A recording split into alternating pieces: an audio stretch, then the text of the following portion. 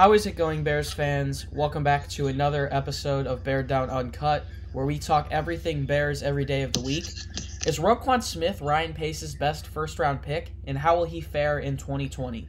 We're going to be answering these questions and many more today in episode 39 of Uncut.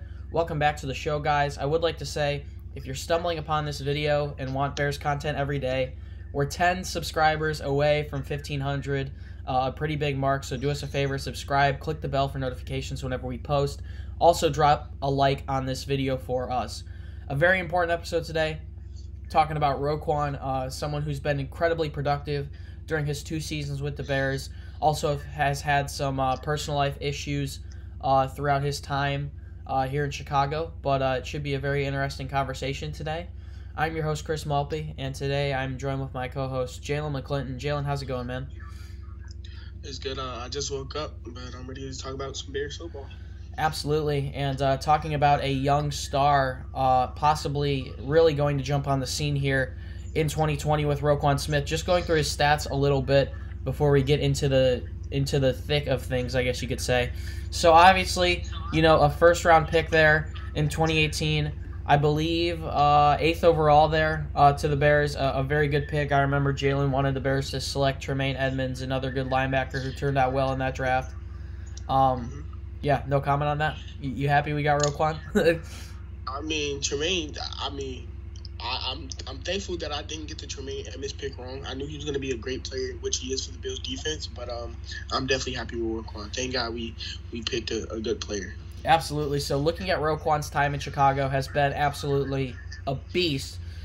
His rookie season, 121 tackles and 5 sacks, as well as an interception. 2 interceptions, actually, 1 in the playoffs, 1 in the regular season. 5 passes defended. Absolutely incredible. Also 5 QB hits and 8 tackles for a loss. Heading into 2019, runs into a couple personal issues. I think only missed a week for that, and it was never really unveiled what happened. Some people said he crashed his car. Some people said it was a family thing. But that being said, he's still looking to pop out on the scene in 2020 and was on track, if he didn't get injured there, to actually basically wipe his stats out of the water.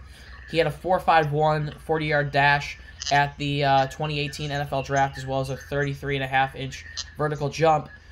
I would like to remind you guys, before going through his stats here in 2019, he was placed on injured reserve after suffering a torn pectoral in Week 14, so missed most of that Week 14 game, and obviously 15, 16, 17, and he was on track just to kill his stats from 2018 and 2019, as crazy as it is to say it.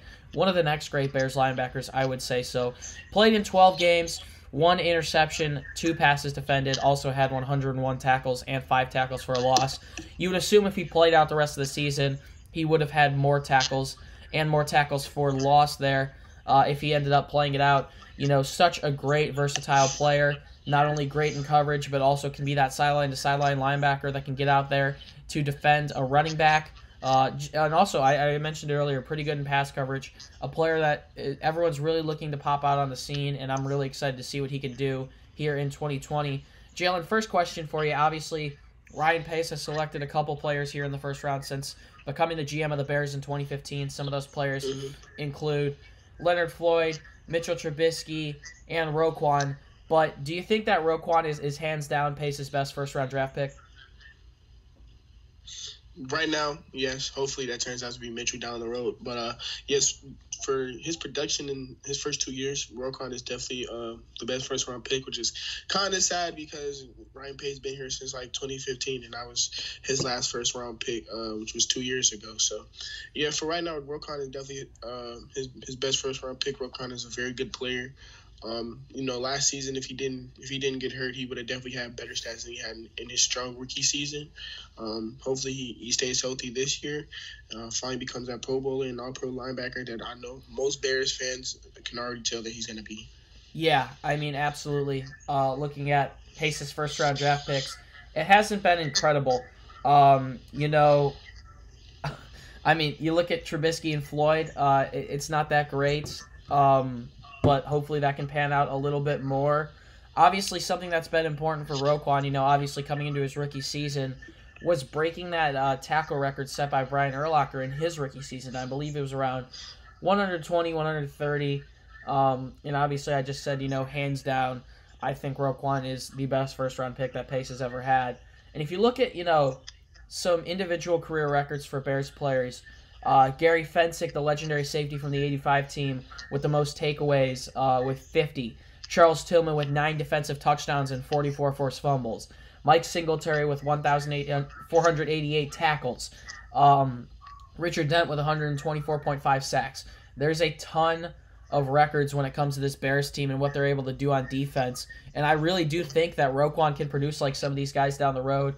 He obviously is only 23 years old. We discussed him, being someone who can break out on the scene. He's still very young.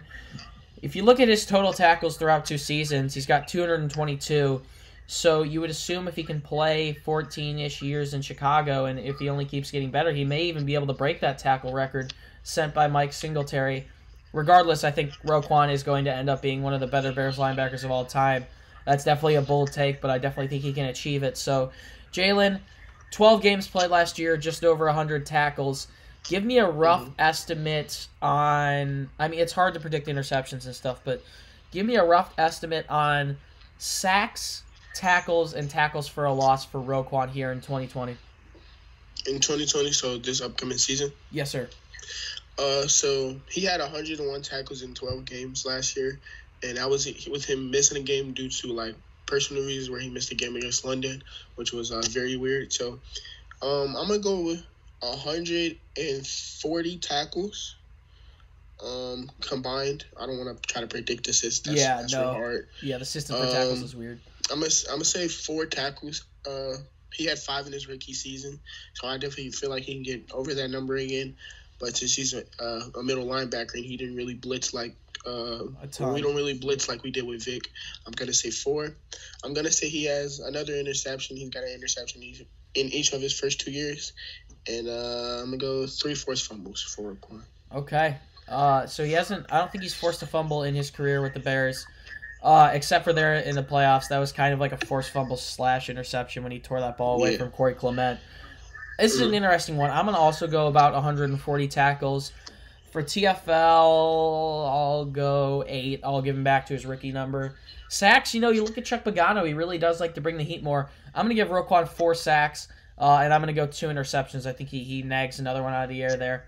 Roquan, I mean, I think the budding talent there on the Bears defense, you really can't deny everything he's been able to do throughout his time in Chicago. A very productive player throughout 2 seasons. At the end of the day, you really can't deny production. This is an interesting one, and I didn't plan on asking this question until I looked up the Bears' individual defensive career records. But Jaylen, I mean, obviously Roquan's a player that the Bears are going to want to re-sign here, probably within the next 2 years, I would say. Mike Singletary holds the franchise record with 1,488 tackles. At this pace, Roquan, I mean, obviously we assume he'll get better, but at this pace, you would have to play anywhere between 12 and 15 seasons in Chicago to break that record. Do you think that's something that's realistic for him if the Bears can keep him around? For a person who's only 23 years old, and if he played 12 more seasons, he would only be 35 something. So I definitely feel like he's gonna be, another great linebacker. That's why Pace picked him. He was one of the best linebackers in that draft. I think he was the first linebacker taken in that draft. Taken, excuse me. He was the first linebacker taken in that draft. So I definitely feel like he could be here a very long time. He's going to be our Urlacher. I'm not going to try to compare him to a Hall of Fame linebacker, but I feel like for the Bears, he's gonna be that great linebacker that we need again. So I definitely feel like he can break that tackle record. It's going to take him a long time to do it. He's not going to do it in the next couple seasons, but if he stays here and plays consistent, stays healthy, definitely. This may sound like a bold take, but I think if he does stay in Chicago, he can break that record. I mean, you had a good note there when you said that he can be this team's Brian Urlacher. I feel like every generation of Bears have just had that great linebacker or two. And looking at this generation, obviously Danny Trevathan's here. You can't overlook him. And then Roquan, and obviously Khalil Mack there at left outside linebacker, even though he lines up at defensive end a decent bit. You look at that 2018 NFL draft, 2 defensive players taken before him in Denzel Ward and Bradley Chubb. He was also the first linebacker taken. You were right about that one. And no linebacker was taken again until Tremaine at 16 there, so a pretty decent value pick. I mean, obviously, if Edmonds was in Chicago, I'm sure we'd be having a pretty similar conversation about him. But as far as Mike Singletary's record goes, I think as long as he can stay here, stay healthy, I think it's realistic. He's shown that he can produce. I mean, obviously, he's only played 2 seasons, but if his health can stay up to par, and, you know, if he can continue to produce at that high of a level and get at least like 120 tackles a year, I really do think he can do it. So that's pretty much it for our all-inclusive episode on Roquan Smith. All expecting a very big year out of him in 2020, and also talked a little bit about his future down the road with the team. If you want more content from us, head over to our website, bearddown.com, for columns, articles, and blogs. If you're on Instagram, you can find our fan pages down in the description. The links to those are down there. And if you are also on social media, you can find the podcast on Instagram and Twitter at Beared Down. We like to post sneak peeks and stuff on there, kind of get your guys' advice for what you guys want to see. So be sure to follow us on those platforms as well. Once again, very close to 1.5K. We're going to keep grinding for you guys. You're seeing this on Sunday afternoon tonight. Our 53-man roster predictions will be coming out, so look out for that. That's going to be a fun one. Definitely an interesting video to record. Jaylen McClinton, it's been a pleasure, buddy. Any last words? Any plans today? No, I'm actually getting kicked out the house. Oh man, the women in my life are having something at my dad's house, which is where I'm currently at. So I'm getting kicked out. But I'm just pretty much gonna enjoy this 3-day weekend. I don't have school tomorrow, so yeah, I'm just gonna enjoy this little 3-day weekend. Maybe go up to Sedona or something like that. Might need to record a couple more videos with a 3-day weekend. I mean, in this quarantine, you kind of lose track of days, so I completely forgot it was Memorial Day weekend. But that's pretty much going to do it for us, guys. Once again, thank you guys so much for tuning in. It's been a pleasure to be your host. Once again, my name is Chris Malpe. Do us a favor, Bears fans. Continue to stay safe, flatten the curve. June 1 is coming soon. Looking forward to it. Hopefully finally getting a haircut. We've mentioned it a lot here, but definitely something that's needed. And as always, Bears fans, do us a favor and bear down. We'll see you in the next one. Peace.